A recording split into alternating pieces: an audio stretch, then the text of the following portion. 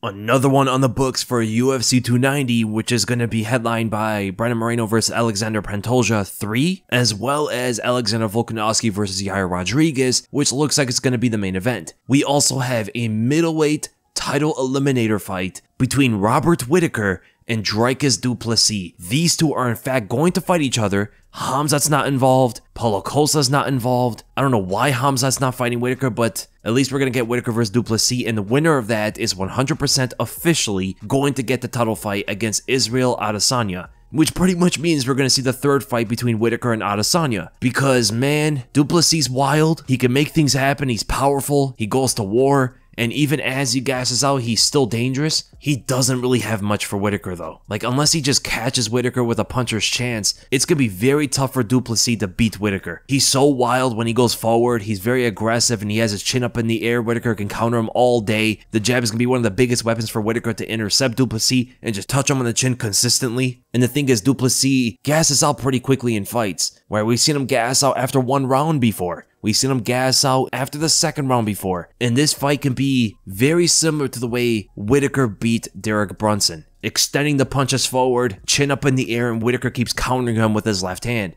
Or even potentially in this one, with his right hand after luring Du Plessis into that punch. And if Whittaker wants to take the fight to the ground, I think he's better there too. Very tough fight for Dricus Du Plessis. I do expect Robert Whittaker to not only beat him, but finish him probably in the second or third rounds. And then get that third fight with Israel Adesanya to establish who actually is the best fighter in the weight class, because the second fight between them two should have arguably went to Whittaker. And this dance between these two guys is going to continue. Nobody's really able to get in between them besides Alex Pereira. But now that Alex is up at 205, I mean, Whittaker and Adesanya are just going to continue to dominate this division. They're probably going to fight each other 100 times, but I do think this may be the last time they fight each other, unless Whittaker beats Adesanya.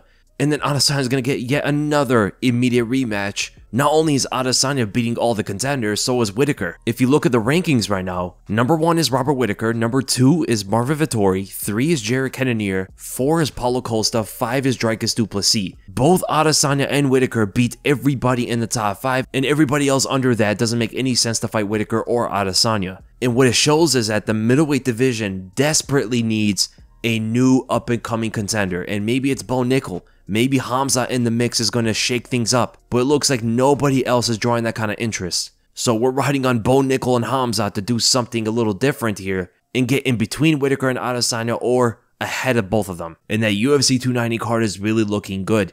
They also announced Robbie Lawler versus Nico Price, Jalen Turner versus Dan Hooker, all on that same card. So it's shaping up to be a banger. Very important fights throughout that whole thing. A lot of Oceania fighters on that card with Volkanovski, Whittaker, and Dan Hooker. It should be a good one.